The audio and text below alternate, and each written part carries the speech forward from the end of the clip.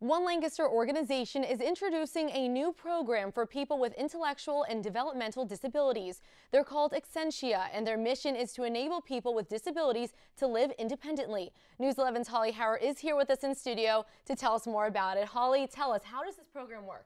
Well, it's called the TRAIL program, which stands for Training, Reaching, and Achieving Independent Living. And those individuals who are approved to go through the program learn meaningful skills that'll last a lifetime. Wow, that sounds fantastic. Well, let's take a look. This is one that they can be proud of. Proud, a simple word with a strong meaning, but the perfect way to describe the effect Excentia's TRAIL program has on its participants. Lesson is going to focus on ideas for you guys to do on your own. The TRAIL program teaches individuals with intellectual and developmental disabilities how to live independently. This is a program where they can go away, learn those skills they need to be successful, and then eventually live on their own.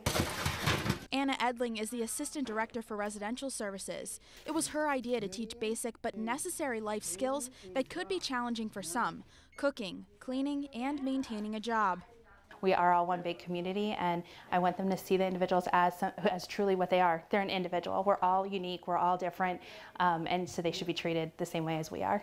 Ryan Schenberger and Brett Clemmer are the first to go through the TRAIL program, both in a fully equipped 3-bedroom apartment with a staff person with them around the clock. This is where I'm doing my emailing right here. This program, I think, is giving them that, not just the opportunity, but the confidence. I think both of them really needed that, the moment to work on these things and see that they really can do all these things on their own. I heard you made pancakes and made a big mess. Yes, that sometimes I do that, but not too often.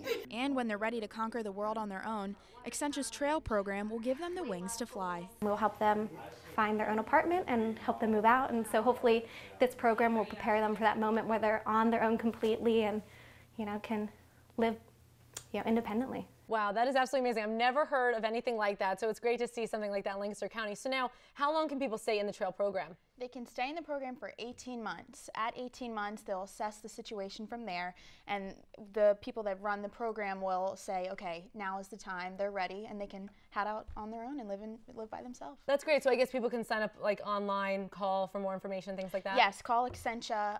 They'll be able to connect you with who you need. Perfect. Well, thank you, Holly.